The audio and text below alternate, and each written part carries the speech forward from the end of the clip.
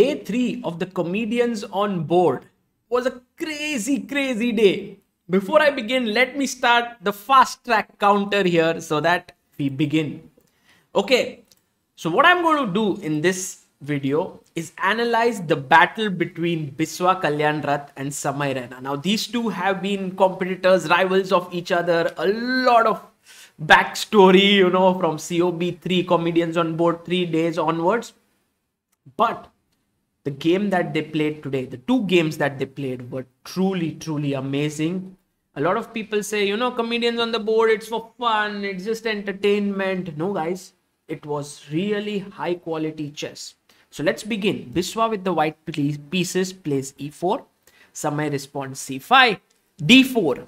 This is the Mora gambit. And it's supposed to be not very sound.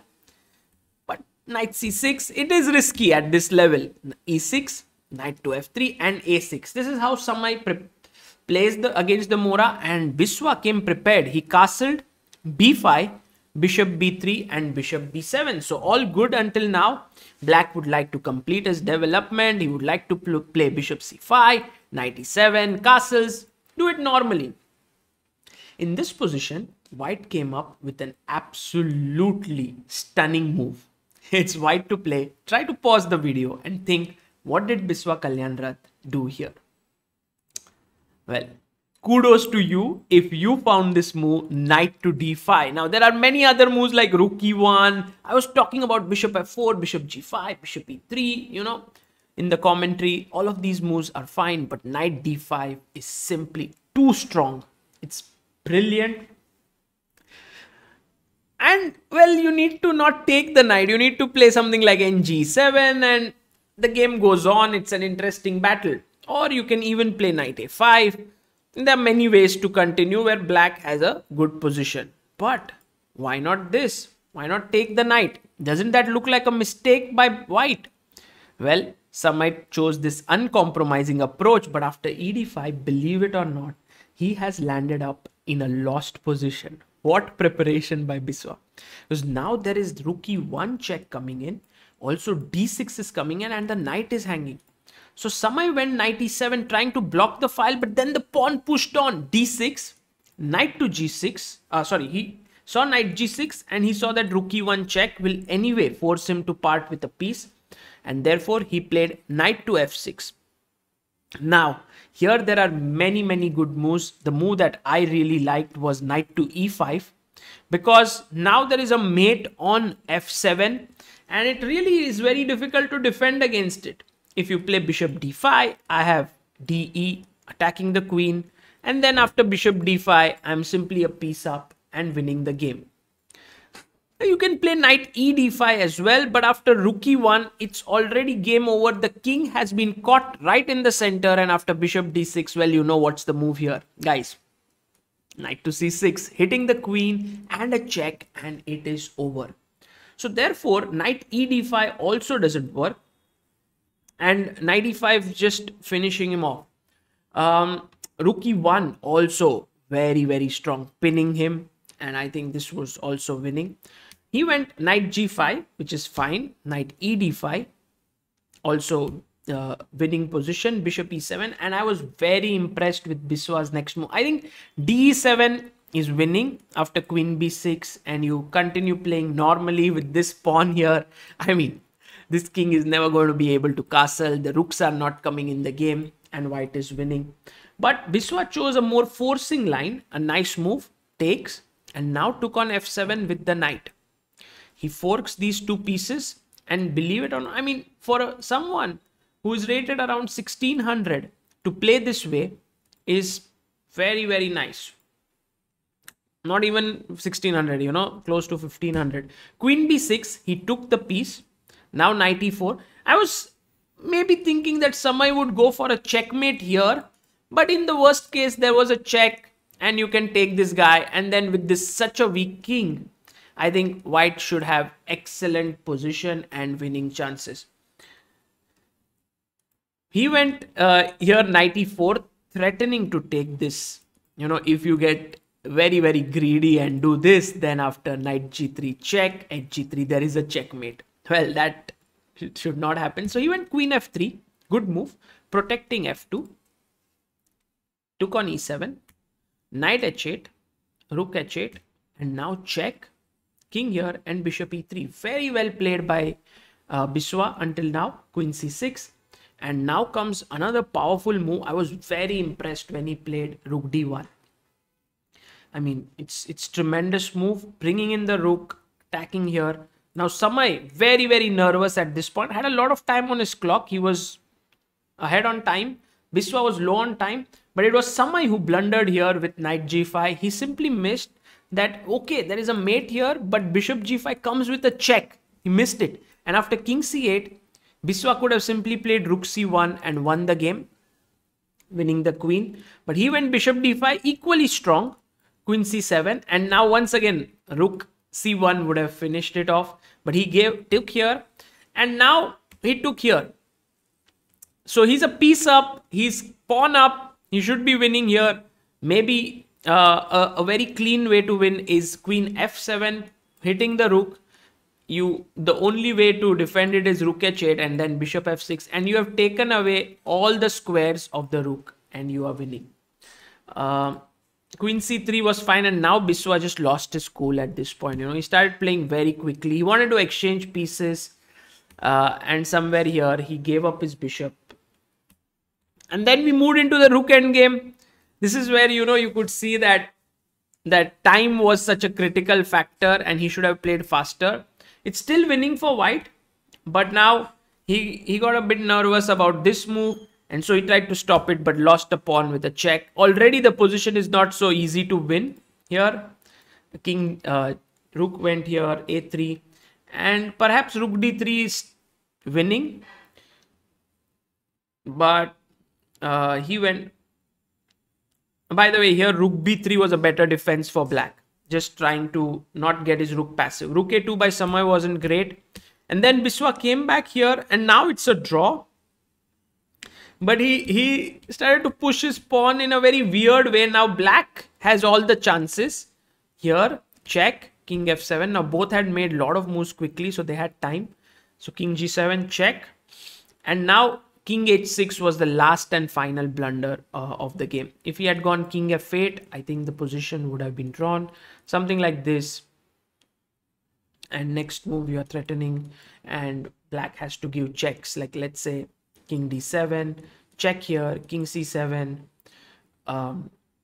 check, king here, maybe just rook a1 back, h3, king e8, check, king d8, rook has to come back, and a draw. Okay, but he went king h6, and now good move by Samay. Here he was worried about rook f1, but black has a winning move, which Samay did not see in the game. He wanted to play rook f8 here, or he wanted to play rook f2 later, but then takes an a1 queen, does not win because of f7. This is the beautiful point. It's a draw here.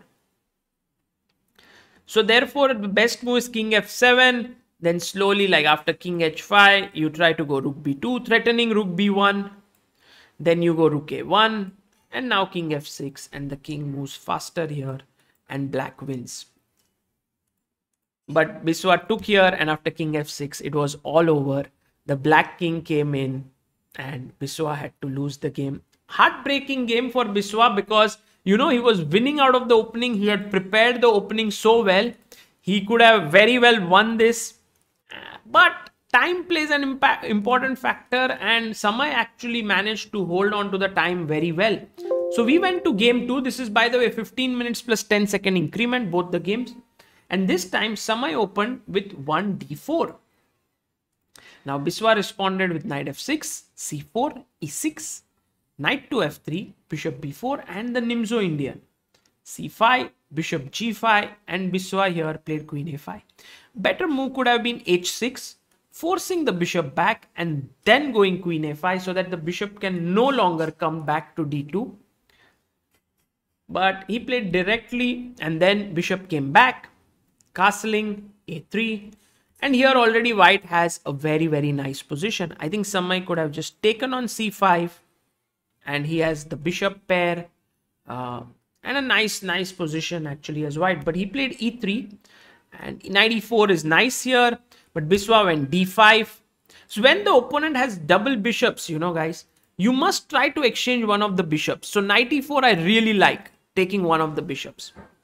d5 is not bad, but I think dc5 should have been preferred. He went cd5, and after knight d5, I think black is once again fine.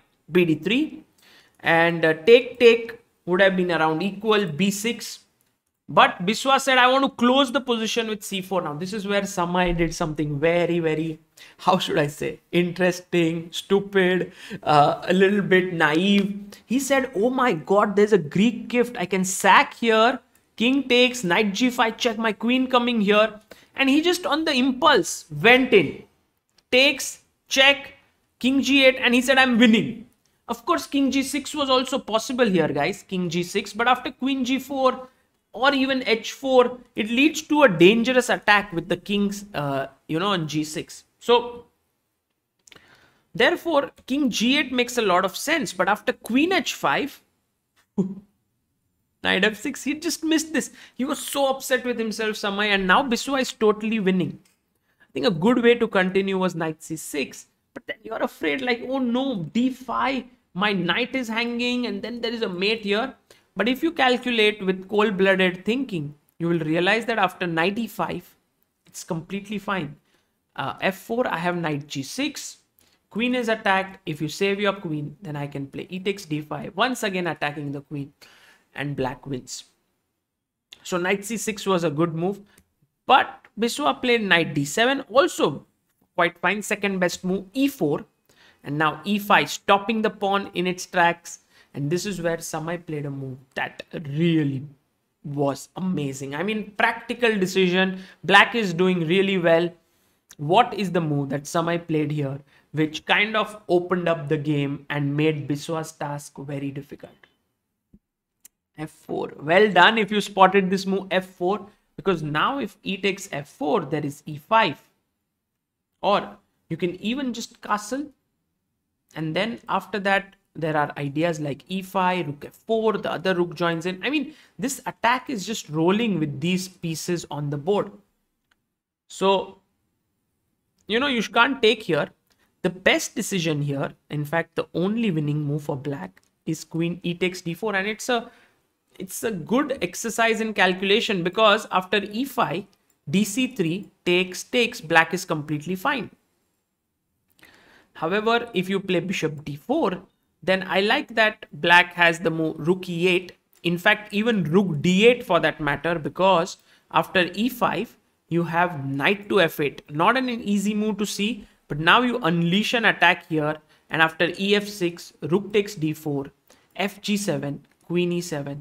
This king is getting checkmated with this rook.